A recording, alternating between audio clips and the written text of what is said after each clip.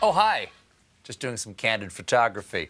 Welcome back. You know, I spend most of my time sourcing the finest and freshest news shard, the most topical wild-caught salmon and organic comedy garnishes, portioning them out perfectly into single-serve recyclable packages and carefully nestling them into an elegantly designed laminated box with a trial-tested logo complete with perfect kerning to ship off the gourmet bourgeois meal kit that is my monologue. But sometimes, just sometimes, I like to fill a bowl with some stale Lucky Charms, throw in the cold, sweaty fries from last night's takeout burger, shake the Triscuit dust out of the box, and toss in the loose flavor packet from an instant ramen to serve up the nutritionally deficient college freshman hangover stew of news that is my segment. Quarantinewhile.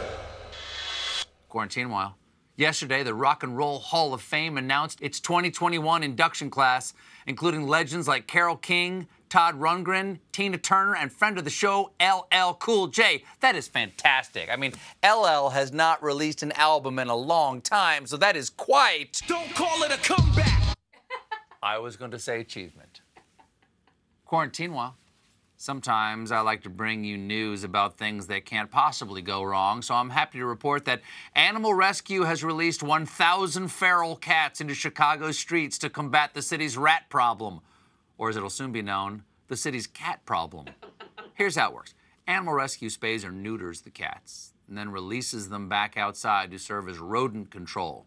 That's a bold pitch. First, I'm going to cut off your balls. Then...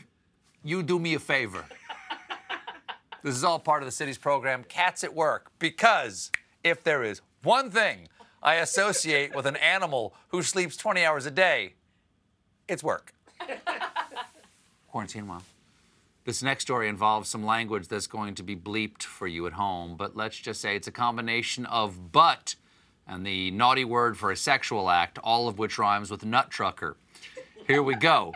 In Michigan, a judge ripped a defendant who logged into a court Zoom with a butt 3000 username.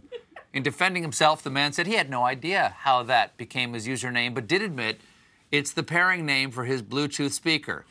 Okay.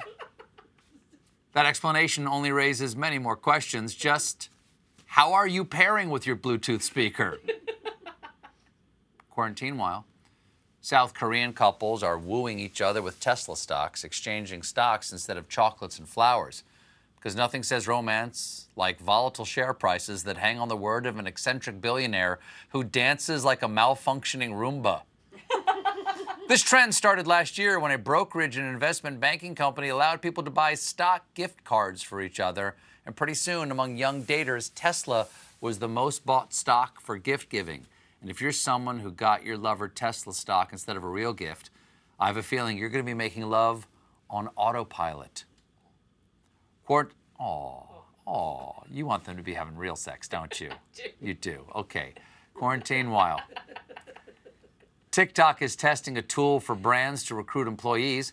Brands can post jobs for primarily entry-level listings, and then users post a TikTok video resume to the site rather than a traditional resume. So your HR department could look forward to hearing a lot of qualifications via ASMR.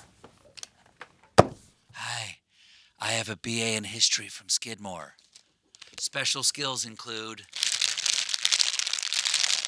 Shh. We'll be right back with Seth Rogen.